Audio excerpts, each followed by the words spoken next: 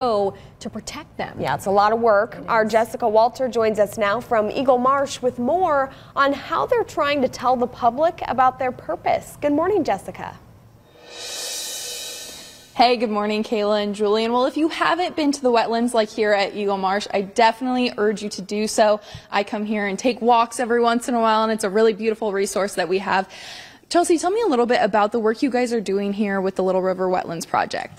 Yeah, we offer a lot of free programming to a lot of different schools and people in the community, but our biggest focus is the restoration and preservation of a native environment. So we do a lot of removal of invasives, plant back native plants, and just make sure that the environment out here is as it should be here on the Little River Wetlands.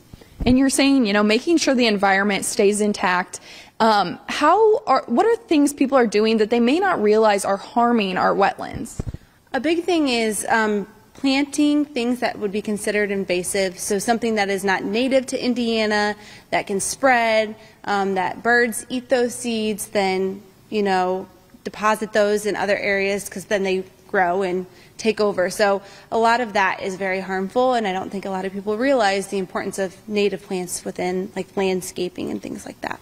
Yeah, it's interesting to hear kind of how all of these things are interconnected, and you were saying earlier that without these wetlands, a lot of our city would actually be flooding, so there's a lot of information to learn.